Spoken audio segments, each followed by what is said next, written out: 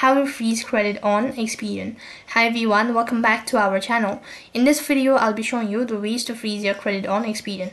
So first of all, you have to make sure that the device is connected to an internet service, and then go ahead and log in into your Experian account. After that, navigate to the Security Freeze Center. When you're on this page, you need to scroll down and click on Remove or Lift a Freeze Security. On the other interface, type in your information into the appropriate boxes. And now enter in the email address into the email box address. Next, you'll have to verify that you've lived at your current address for plus 2 years, and you need to provide in the PIN as well.